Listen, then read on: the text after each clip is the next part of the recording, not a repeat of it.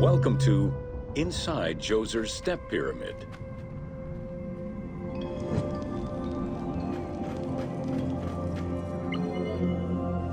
The architect of the Step Pyramid, Imhotep, was a man of great importance to Pharaoh Djoser and ancient Egyptians in general. The base of a statue of Djoser, discovered in 1926, celebrates Imhotep as a carpenter, sculptor, stonemaker, and chief of the seers. Little is known of Imhotep's day-to-day life. While he is credited for writing medical texts, it is for his role of architect that he is most famously known.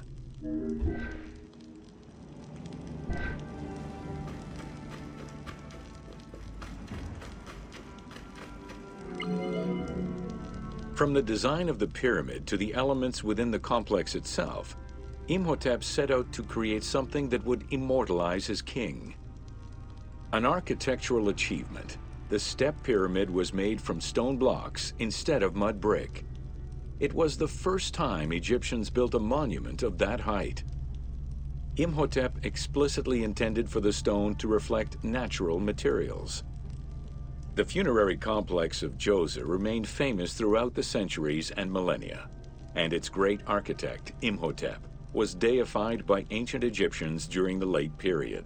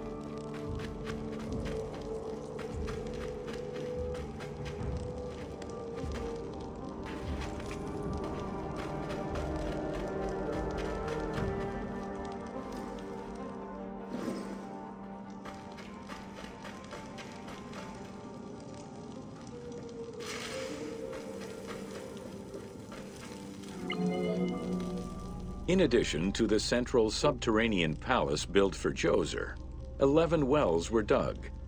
Each went to a depth of 33 meters and connected with a horizontal gallery extending for about 20 meters.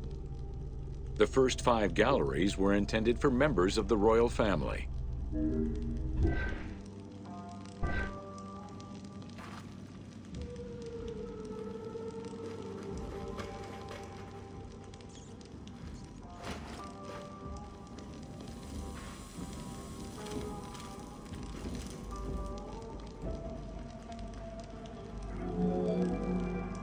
Two passages lead underground and branch off in 3 directions to various magazine galleries.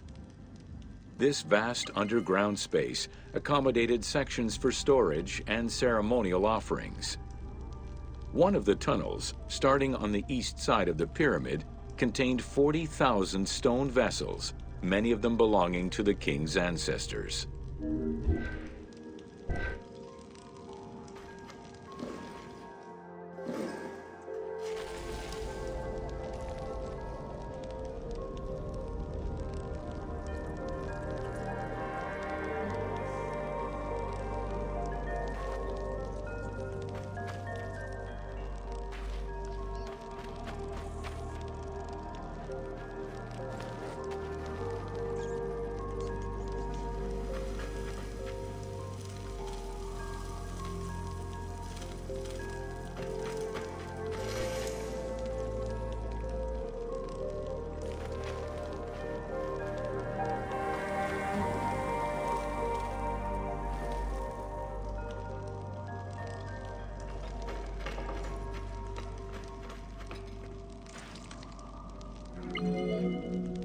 The burial chamber of Djoser is located at the bottom of a 28-meter deep central shaft.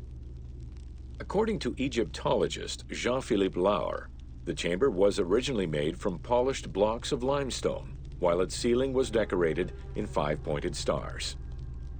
At some point, however, the limestone blocks were replaced entirely by pink granite blocks, leaving behind only fragments of limestone blocks decorated with stars.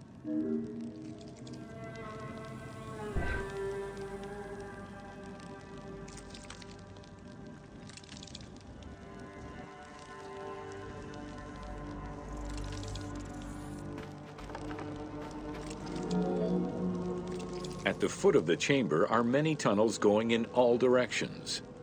This maze of tunnels, galleries, and chambers stretches over 5 kilometers. There are a number of dead ends and false doors.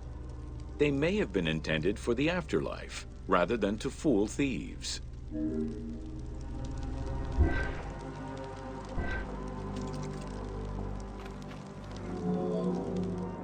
Unlike the Great Pyramid of Giza or Menkaure, the Pyramid of Djoser does not have any extra openings dug out by thieves. There was no need for them. Because of the easy access into the tunnels and along the corridors, thieves had little trouble clearing out the temples once inside. It is unknown when the mummy of Djoser was stolen. All that remained was a left foot, found by French Egyptologist Jean-Philippe Lauer in 1934. This architect, who devoted his whole life to meticulously exploring the complex, believed it belonged to Djoser.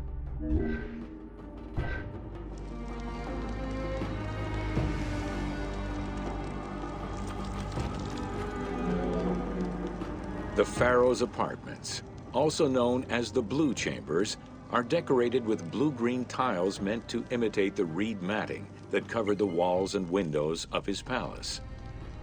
The stone is carefully curved and painted to look like the rolled mats of open doorways and curtains.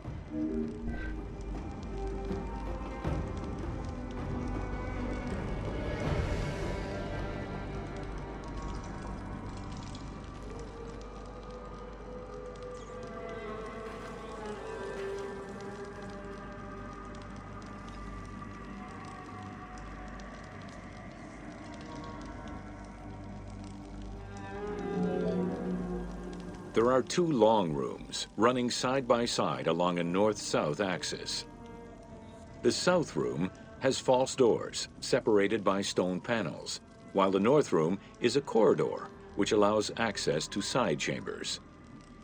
Nearby chambers originally housed the pharaoh's treasures.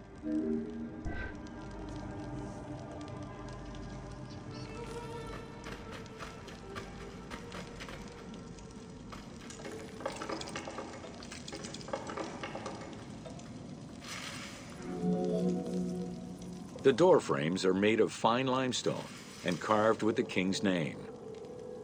As in the south tomb, reliefs are carved into the doorways. These reliefs show the king performing rituals and visiting divine sanctuaries for all eternity.